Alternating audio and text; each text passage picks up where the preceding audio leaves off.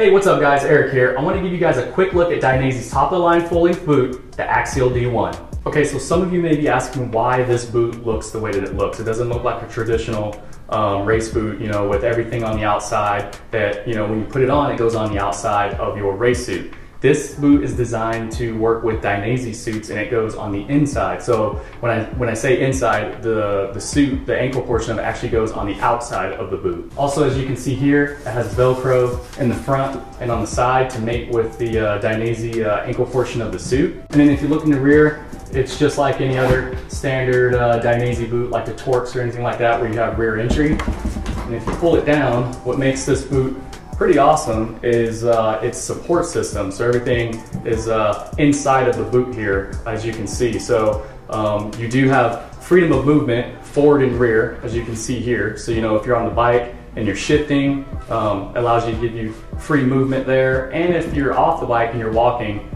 these boots feel really comfortable trying to walk. You also get some nice shin protection here in the front, and there's some calf protection in here in the rear.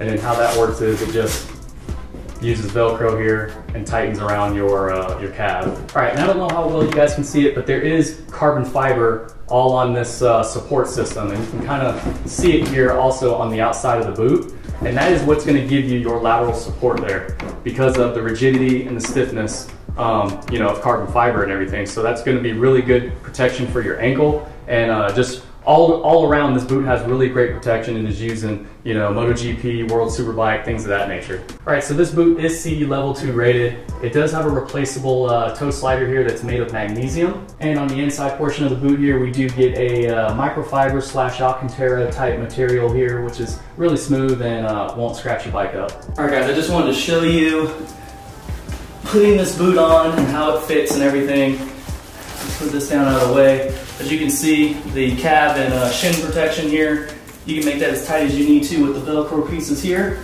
Tighten those down. You get a speed lace system, and cinch that down.